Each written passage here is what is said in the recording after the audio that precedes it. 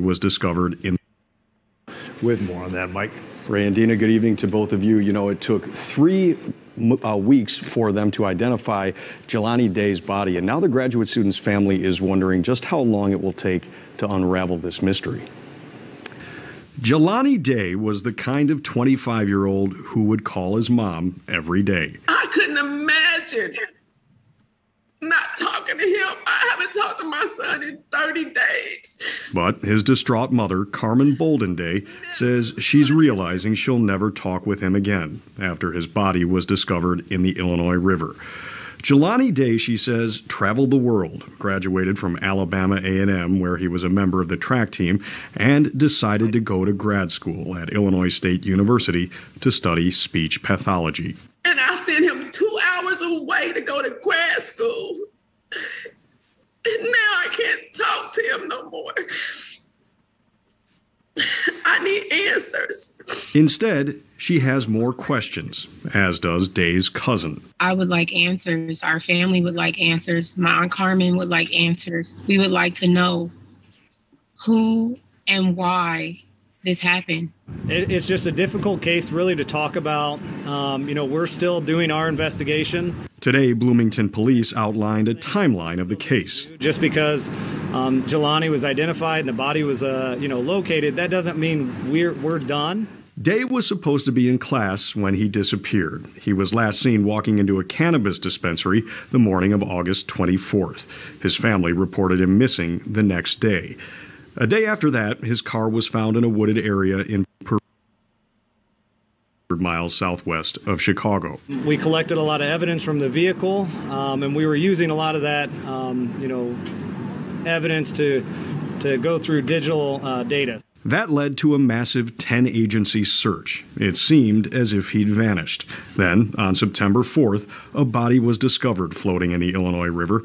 Authorities said it would take weeks to conduct forensic testing. Today, Day was identified using DNA and dental records. The dental confirmation was, an important aspect that was helpful in identifying. Day's mother had spoken out this week, begging for more attention for her son, as the national media focused on Gabby Petito, which many say is an example of how race plays a defining role in missing persons cases.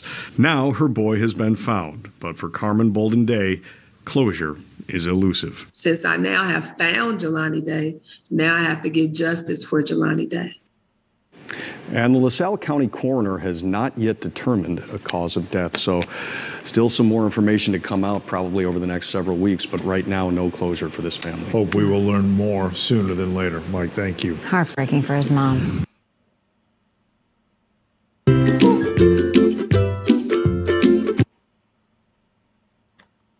All right. I'd like to say this.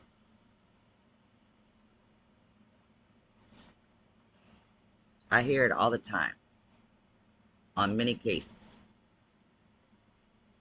When it's a minority person and there happens to be a white person at the same time having cases going on, I hear it over and over and over again.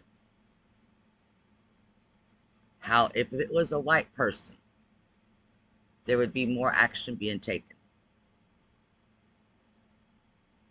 And y'all can get upset with me if y'all want to, but from what I've seen in the areas that I've lived in, it's simply not the case. What I've seen, like where I'm at right now, there's a lady whose body's missing. They know she was murdered. The man's been arrested for the murder because they saw the photographs that he took of the woman's deceased body on his cell phone. They just haven't found her body yet.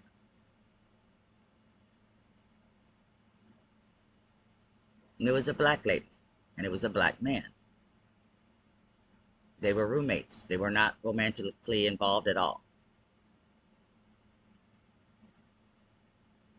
This just happened on September the 11th.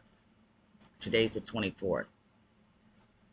They've had 4 or more search parties that I know of since the 11th, from here to Alabama.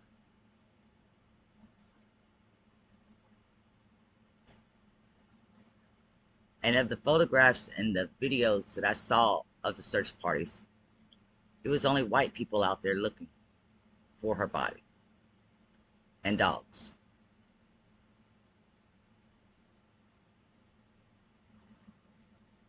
I think that right there speaks volumes.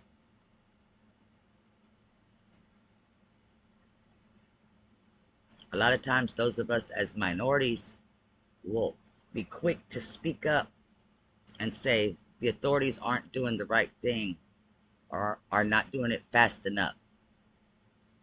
But where's the public to step up and help?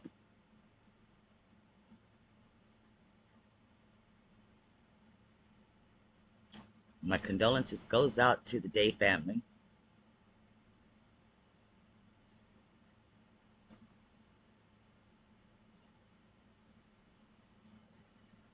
I think we all kind of knew that this is how it was going to end, but we were hoping for better.